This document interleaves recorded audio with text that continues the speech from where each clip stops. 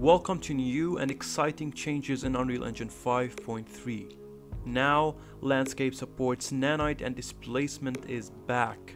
Everything can be done in real time. You can download any material you want from Quixel Bridge, create a new material, add the texture with the displacement, and create a Nanite landscape. Today I'll be showing you how you can do all this stuff step by step with few clicks. Before I explain anything, some people cannot see the displacement here after creating a new material, but don't worry, it's actually pretty easy to fix. All you have to do is go to your Unreal Engine 5 folder and then go to Config, Default Engine, scroll down to Renderer Settings. There we go.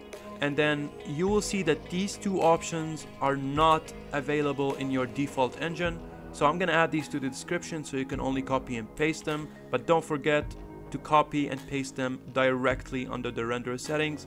Ctrl S, close this, go back here, restart your engine, go back to the new material you created, and you will see this option.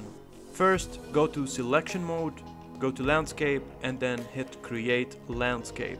After you're done, go back to selection. Then right click here, add Quixel content. I'm gonna go to my local, and then I'm gonna choose a material. I'm gonna take this rocky ground, which you can use, or you can use any other material, and I'm gonna choose the highest quality, and I'm gonna add this to my Unreal Engine 5. Now I'm gonna head to my Megascans, surfaces, rocky ground, and then I'm gonna right click, new material, double click here, and then I'm gonna choose these three textures. Connect the base color to the base color, the normal to the normal, and then this one connect it here, and then this one to roughness, and finally displacement.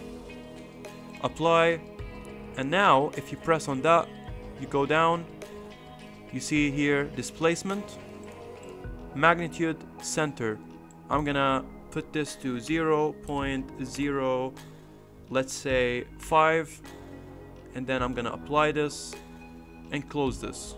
I need you to do a small thing so we can let the landscape have displacement in it. So enter console command here. I'm gonna need you to copy and paste again these two, but without the equal, only space. So I'm gonna just Ctrl C, Ctrl V, and then hit enter, and then I'm gonna Ctrl C this one and Ctrl V this one and hit enter again.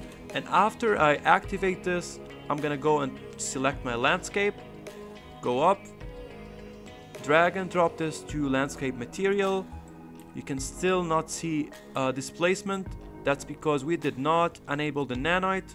Enable Nanite, and then build data.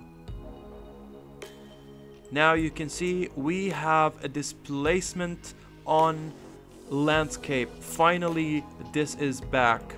Don't forget that if we wanna apply a new material to this, for example, I created my own new material, let's say this example here, I'm gonna have to go in and rebuild data again. And if you want to make it easier for you, you can just go to your material, oh there it is, and then convert to parameters. Let's name this as base, and that one also normal, and this one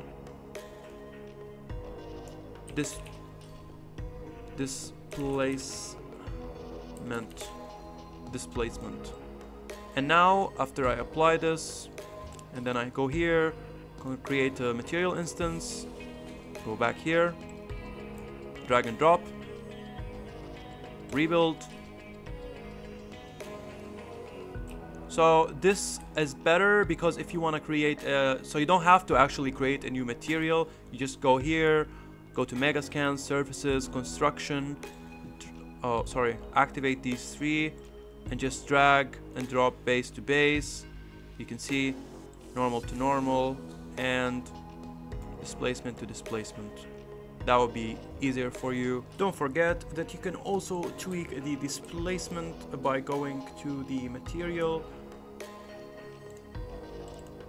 and then go to the material here and then click here, go down, and then you can probably put 0.6, apply, and you can see we have more displacement here.